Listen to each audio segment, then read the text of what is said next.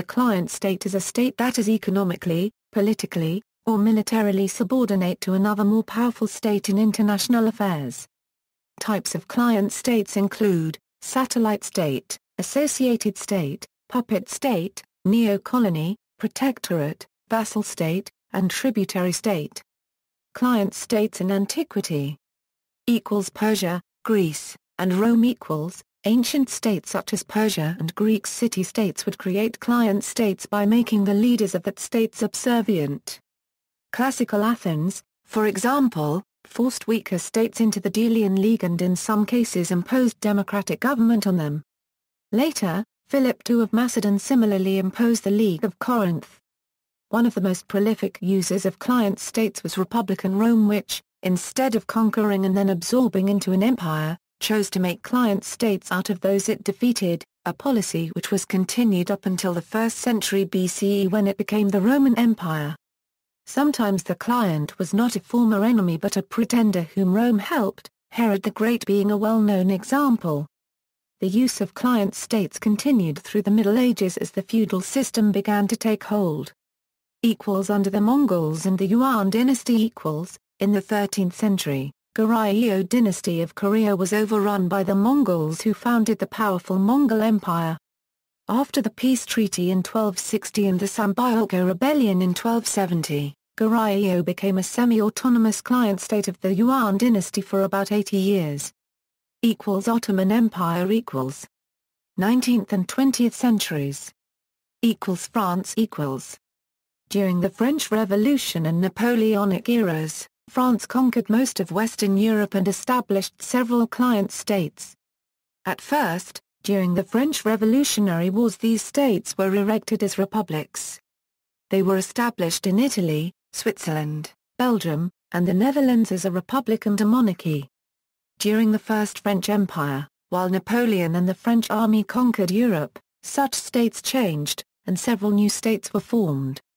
The Italian republics were transformed into the Kingdom of Italy under Napoleon's direct rule in the north and the Kingdom of Naples in the south, under Joseph Bonaparte's rule and later under Marshal of the Empire Joachim Murat's rule.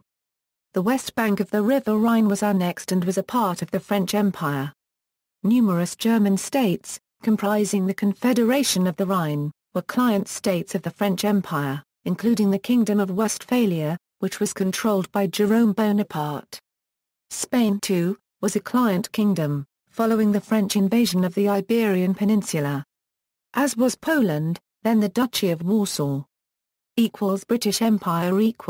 In the British Empire the Indian princely states were technically independent.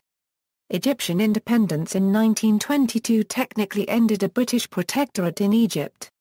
Sudan continued to be governed as Anglo-Egyptian Sudan until Sudanese independence in 1956.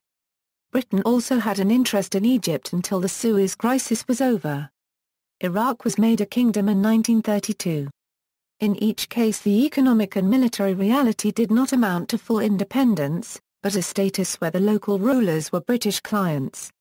Similarly in Africa, and Malaya with the federated Malay states and unfederated Malay states. The policy of indirect rule. Nazi Germany.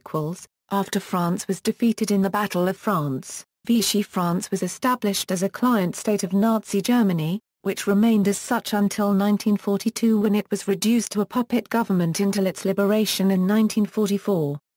Germany also established, in its newly conquered eastern territories, client states including the Slovak Republic and the independent state of Croatia. United States.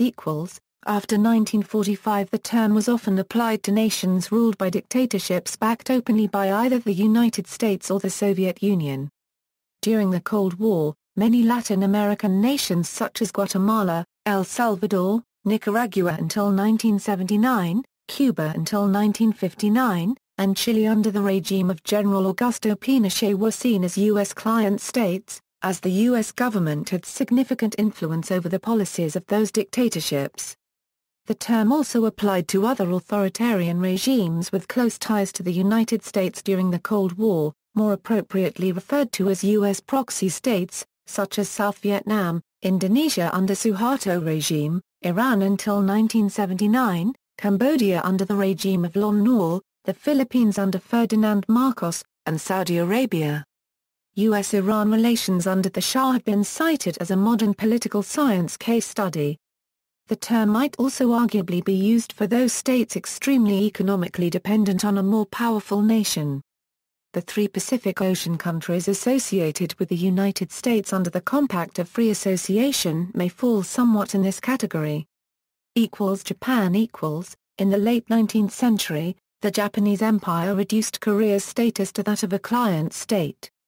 In the early 20th century, this was converted to direct rule.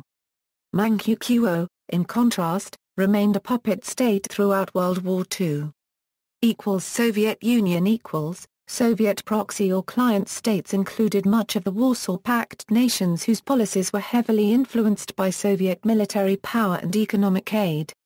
Other Third World nations with Marxist-Leninist governments were routinely criticized as being Soviet proxies as well, among them Cuba following the Cuban Revolution, the People's Republic of Angola, the People's Republic of Mozambique, the Democratic Republic of Afghanistan, and the Democratic Republic of Vietnam.